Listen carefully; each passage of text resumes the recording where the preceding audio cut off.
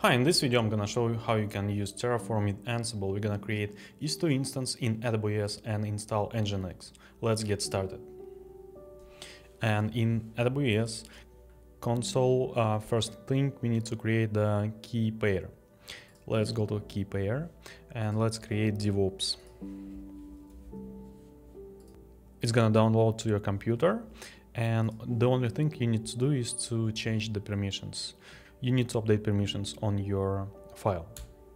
Let's do that, and then let's go ahead and create the Ansible playbook. We're gonna call it nginx.yaml. It's gonna be very simple playbook.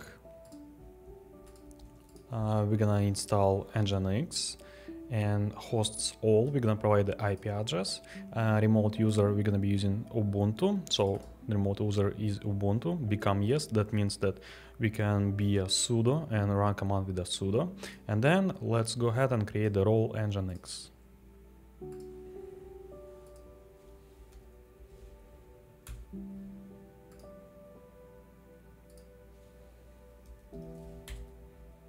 Role Nginx, tasks, and YAML.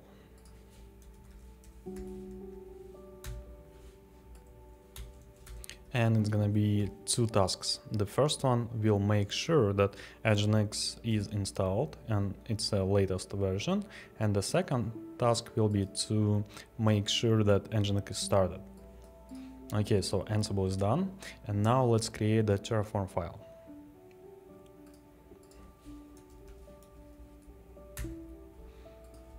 And let's start by defining some local variables.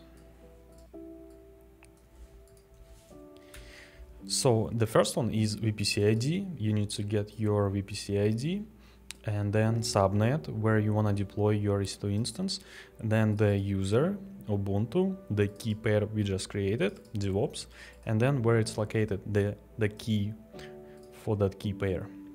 Okay, now let's create the provider resource. And it's AWS provider, and I'm using US East 1 region. And now let's create the security group. And it's gonna be two ingresses, so port 22 that we can SSH, port 80 to verify that Nginx is up and running, and egress, it's outbound rule, 0 that means all ports, and -1 that means all protocols, and 000/0 cedar that means all IP addresses.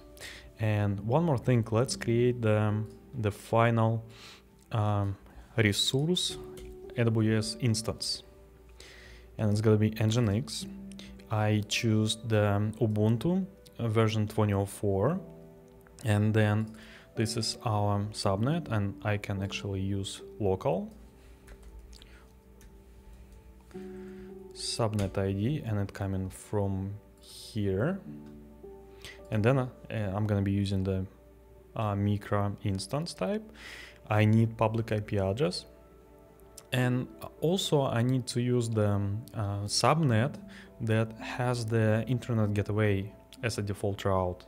And I need that internet gateway and be able to SSH to that since I'm using public IP address. There is a way how you can use private IP address, but for simplicity, we're gonna keep public. Then we're gonna need to specify security groups. This is our security group that we just created here. And then the key pair, DevOps. And here's the trick. If you want to use the Ansible, you still need to run it. Well, the best way is to run it locally, right? But when you create EC2 instance, it's not necessary that SSH is ready to accept connections. And this is the trick how you can validate that SSH is ready. So this particular provisioner remote exec will wait till SSH is ready and execute this command. And it will let you local exec to be able to run your command and not fail because SSH is not ready. So this is mandatory for us. And then the local provisioner, it's gonna be the Ansible playbook. Then we're gonna specify the public IP address for our instance, AWS Nginx public IP address, and you have to have this comma, otherwise you won't be able to use this as inventory.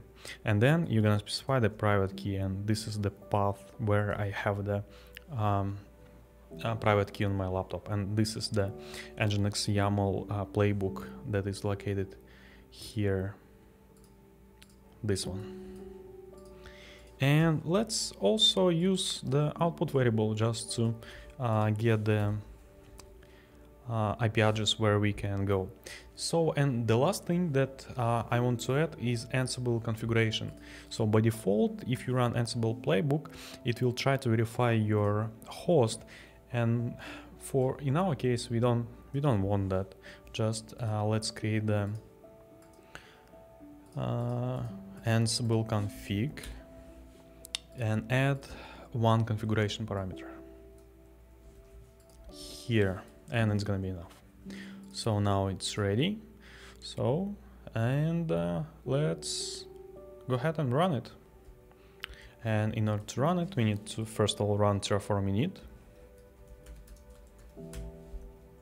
initialize backend.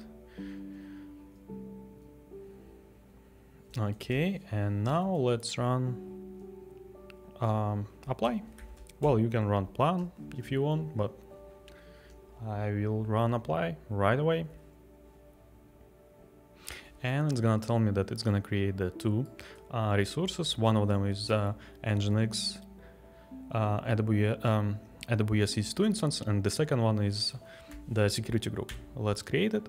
And it also will run Ansible Playbook when it's gonna be creating the AWS EC2 instance, and it will actually wait till SSH is ready. So I will show you. So now it's creating the security group, and now it's creating the instance itself.